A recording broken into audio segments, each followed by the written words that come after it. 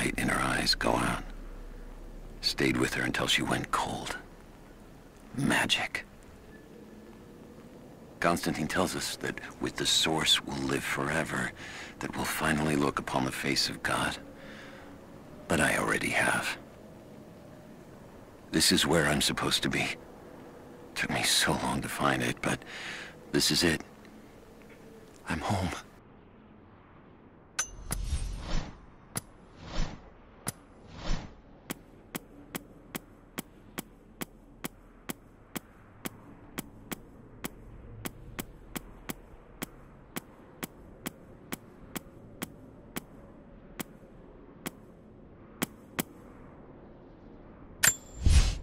Okay, let's begin. It's Tuesday, the 25th of July, and I am here with Miss Lara Croft. How are you this afternoon, Miss Croft? Fine, thank you. Miss Croft, there's a bit of a joke about the word fine in psychiatry, that it often stands for feelings inside not expressed. I thought jokes were supposed to be funny. It's possible I oversold its value as a joke. However, if we're going to get anything out of our time together, you need to be honest. Now, can you honestly tell me that you feel fine?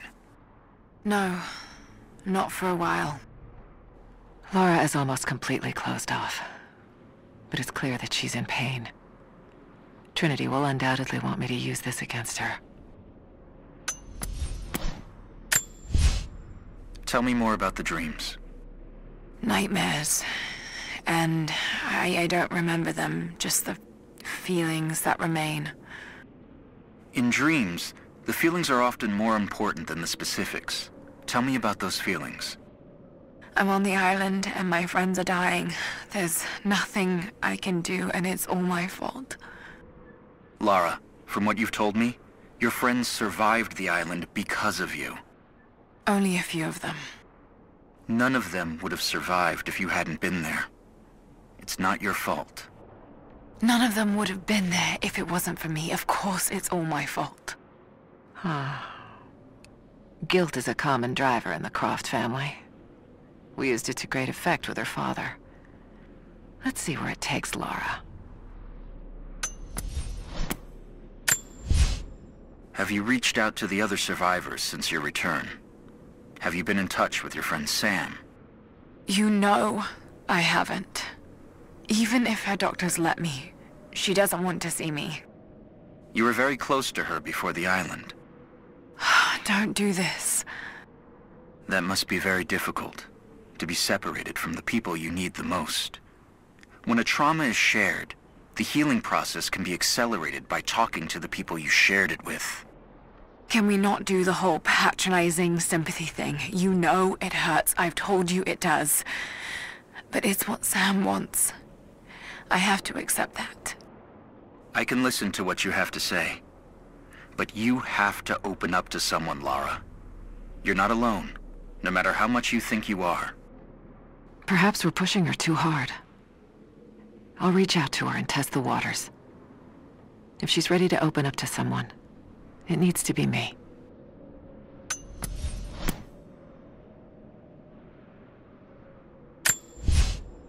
So, Lara, I want to talk about your father. I understand you've been asking about his research at the university. I just had some questions. There's so much in my head, but I don't have the connections. My father was researching something very similar to what I experienced on the island.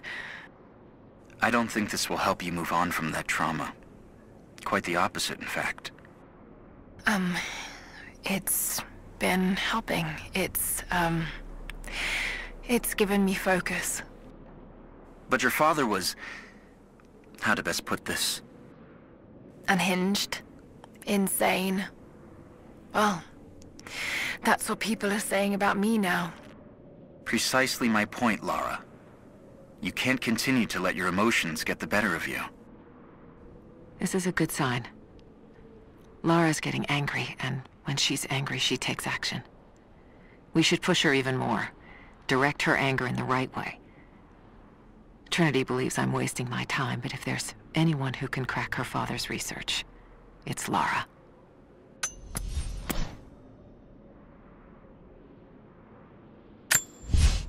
That's the third time you've mentioned Jonah today. You've been spending a great deal of time with him. He's one of the few people who understands what I went through. I worry that only spending time with him might not be healthy for you. Oh, really? Care to explain? He's a reminder of the past. You're going back to the island in your head over and over again, to the exclusion of everything else. Jonah makes me feel like myself, and he doesn't charge an hourly rate. Jonah is becoming a problem.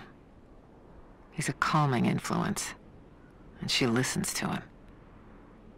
He'll pull her away from her research. Before long, I'll need him out of the picture. Would you say you have control issues, Lara? Doesn't everyone? I mean, no one wants to feel out of control, do they? But not everyone has been through what you have. I had to take control of the situation.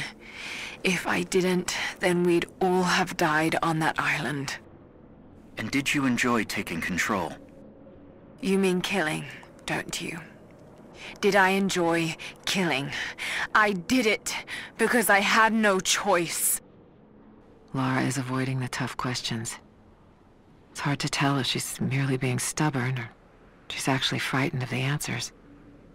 By the end of this, she may have to face a hard truth about the kind of person she's become.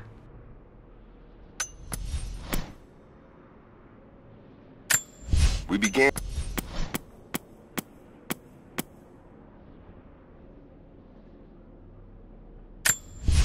I finally laid...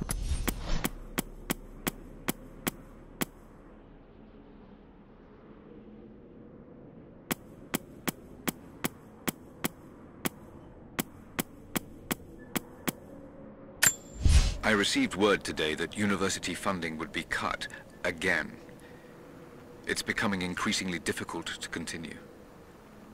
I face constant ridicule from people I once considered colleagues and friends. They have no idea. There is a truth behind all myth. The stories of all cultures speak a universal language, and they point to a startling possibility. The world is not what we think. Our lives are not what we think. If I continue, I face isolation. I will become a pariah. But I will continue. For Amelia. It was her death that set me on this path, and for her, I cannot waver. I wish every night that she was still here, that I'd had the tools to help her.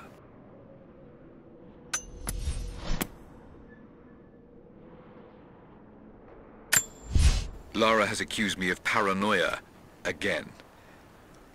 Perhaps she's right. But I've been approached by people asking to see my research, people offering no credentials. I'm sure someone is watching me. Strangers outside the manor house, odd phone calls at odd hours, and then last night, the house alarm was tripped. Someone had tried to break in. I believe they represent an organization called Trinity. There are oblique references to them in much of my work, but what they're after, I do not know. I've begun taking steps to ensure my work remains secure. One day, I hope Lara will understand why I did all this.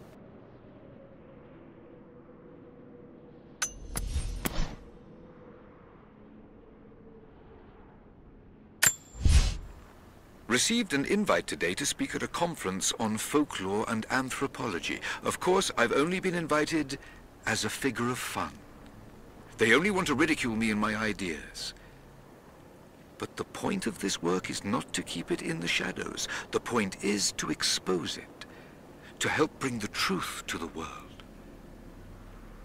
Amelia believed that it was noble to face adversity head-on. That strength was born from inside oneself. She was right. She was always right. For better or worse, I will accept the invitation.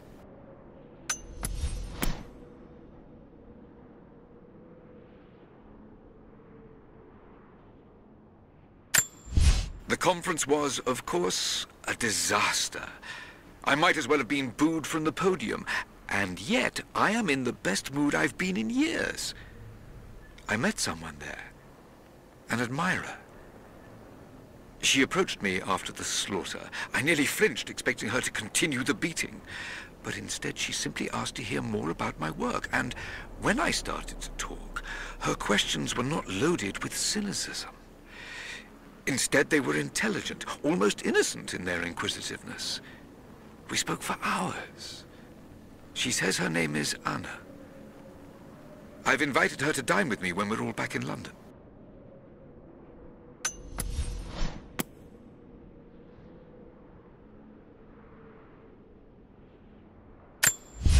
Having Anna in my life has put new wind in my sails. She's helped me focus my work, helped organize my research. She's even offered to become my editor. I never thought I'd find such an eager collaborator. Her presence in the manor has revitalized everything. The rooms have life again. I feel I have life again. But I am worried what Lara will think. Her emotions are more guarded than mine. I worry she thinks I'm trying to replace her mother. But I'm not. I'm simply trying to find what happiness I can in this life. Lara will just have to understand that.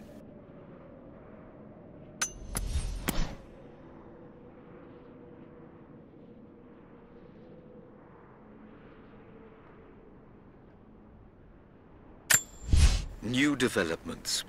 I found an old manuscript buried and forgotten under a heap of pseudo-scientific texts.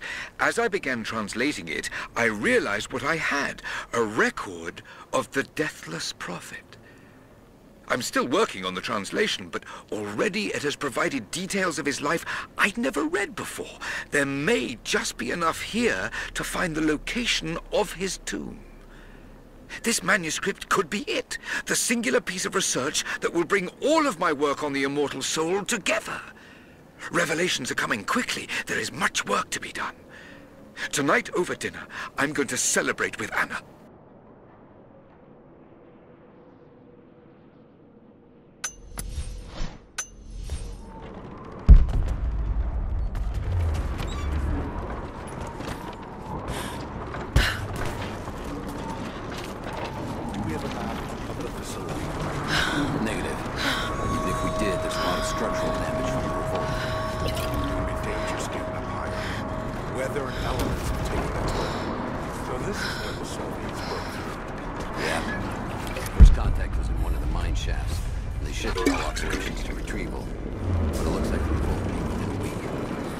Finally had enough?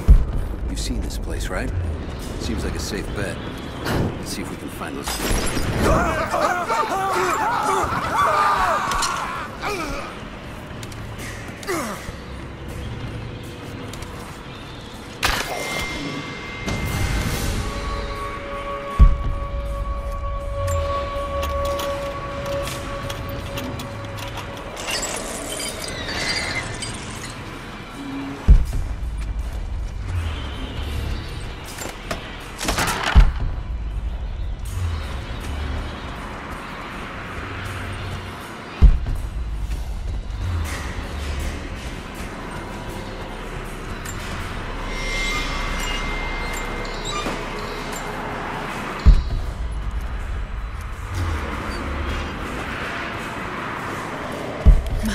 To get past there. Maybe it will burn.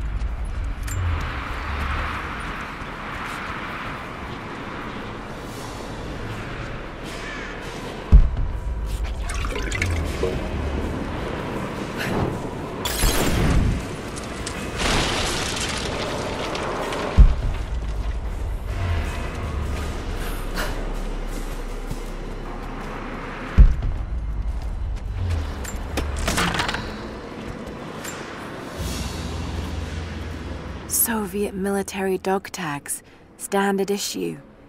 The name is Yuri Ravdonikas. The word convicted is stamped on the back of the tag.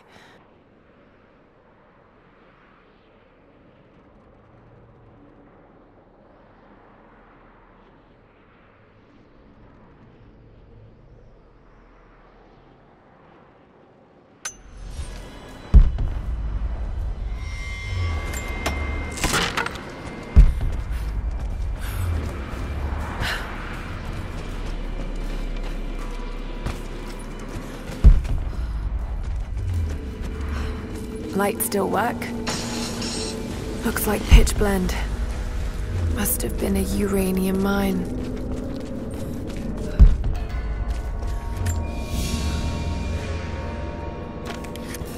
My God, these are ancient. What did they find down here?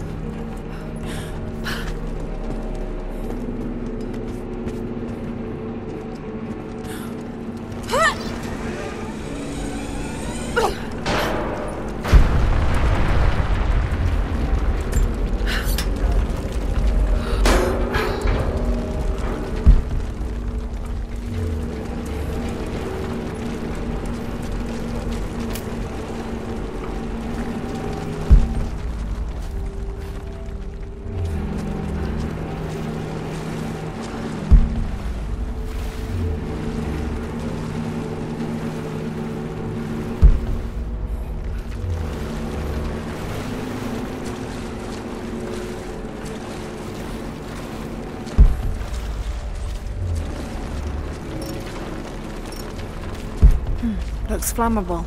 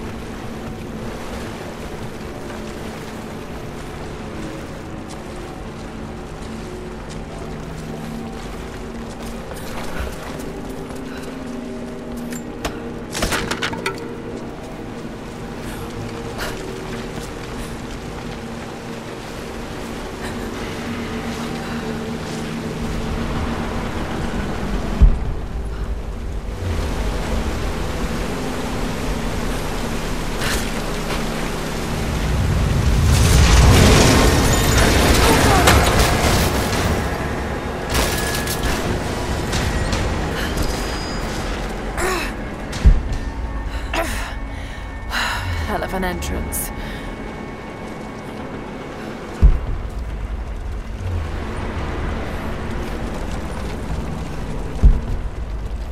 More artifacts.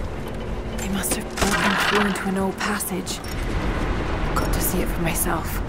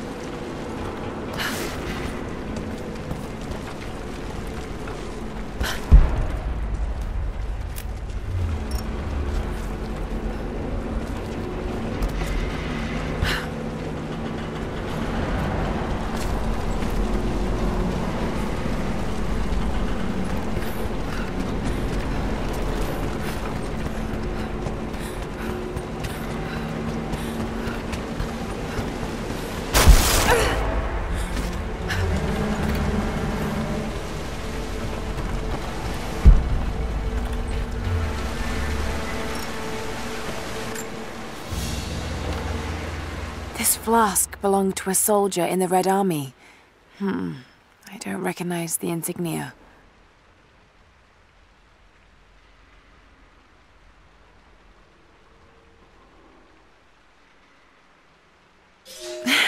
It's still half full.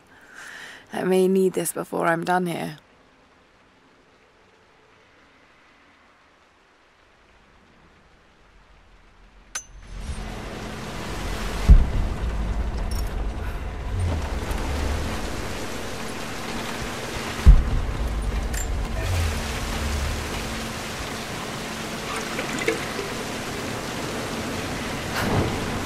There we are.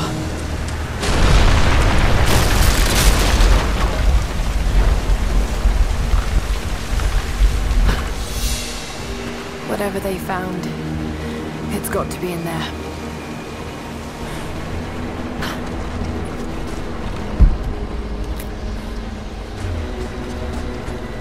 Someone was hiding mining tools. We can no longer wait for our brothers outside the mines to begin their resistance. The Soviets have found something they desire more than the poison ore. They found our forefathers' history, have desecrated their tombs. This is the last injustice. We thought at first the old Guardians would emerge and punish our tormentors. But now I see we will have to be the instrument of God's retribution. We gather our strength, store picks and axes in secret places. Very soon, those of us that are still well enough will rise up and bury our repressors here before they erase our past along with our present.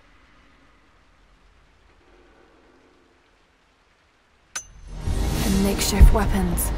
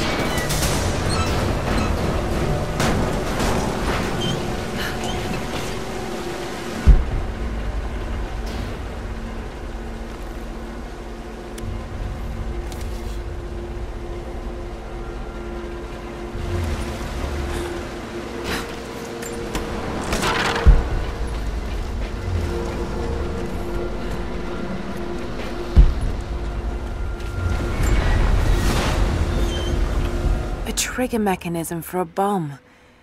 It's the same handiwork. He must have been gathering the supplies for a long time. Those minecarts. Perhaps they could block the water. There it is. So close. Got to find a way inside.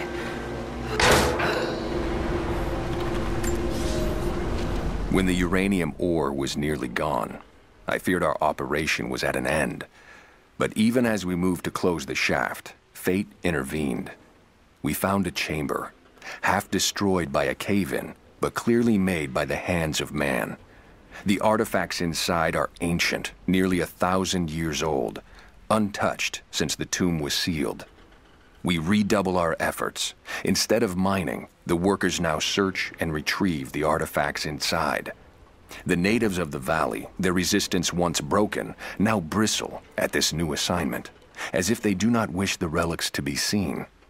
We will need to make an example of a few young men before their dark looks lead to something more.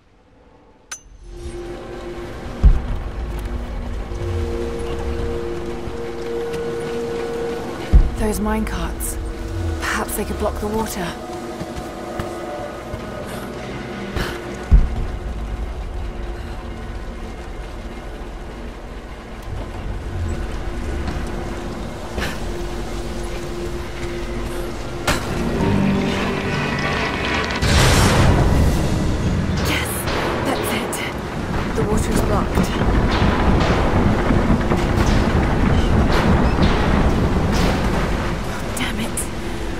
Find a way to block it for good. Must be a way to free another cart.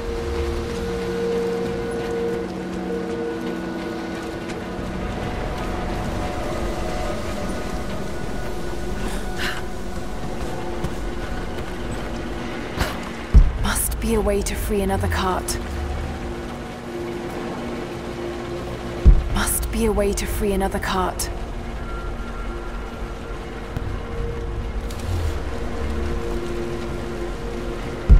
Be a way to free another cart.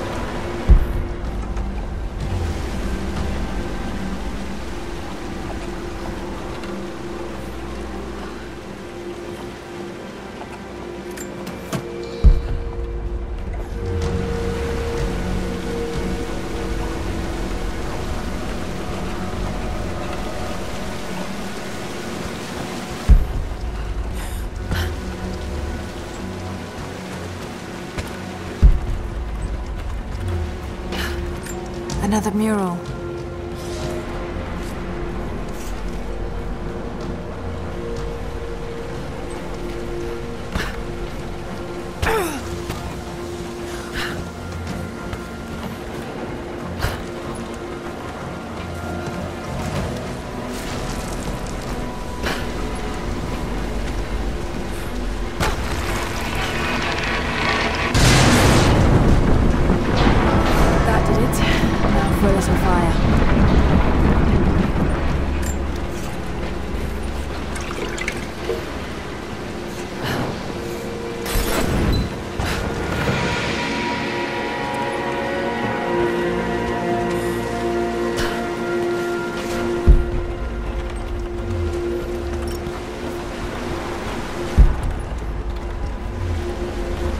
Seems like the workers had finally had enough.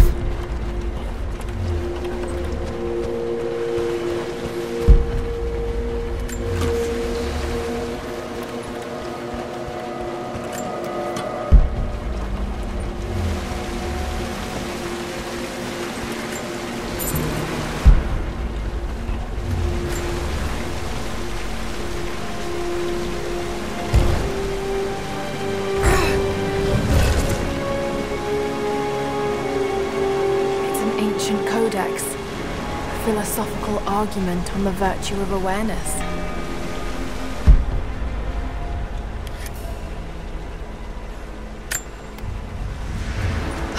Looks like they dragged it out of here.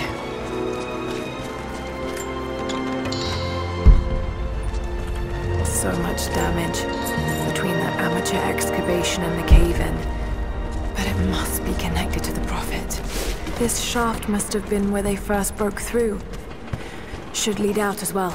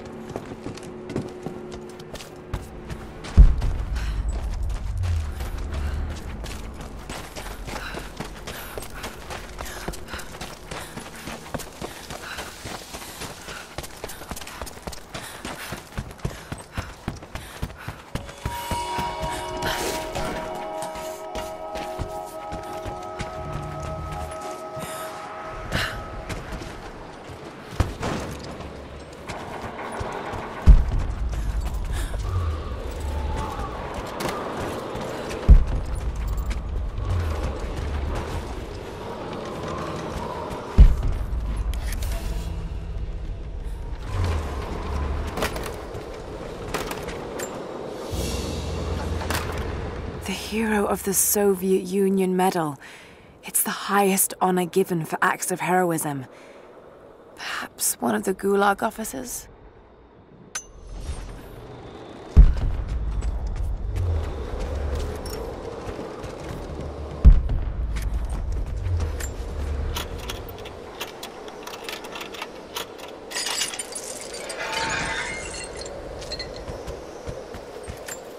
Another Soviet plaque.